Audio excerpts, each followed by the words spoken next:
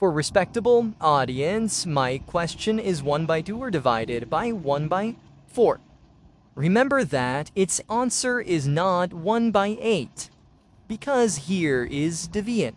So first of all, we will change this division into multiplication, then we will simplify it. So we will get 1y 2 times, flip it, so it will become 4 over 1. Now, here is cancellation. 2 2s are 4, so 1 times 2 will be equal to 2.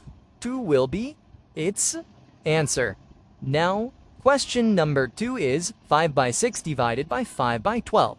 Its answer is not 25 divided by 72.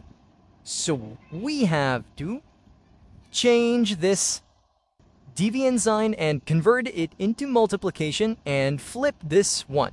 So we will get 5 by 6 times 12 by 5 because we have flipped it.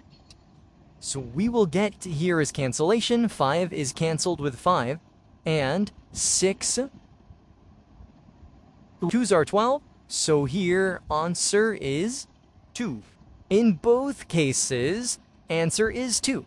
Thank you for watching my YouTube video.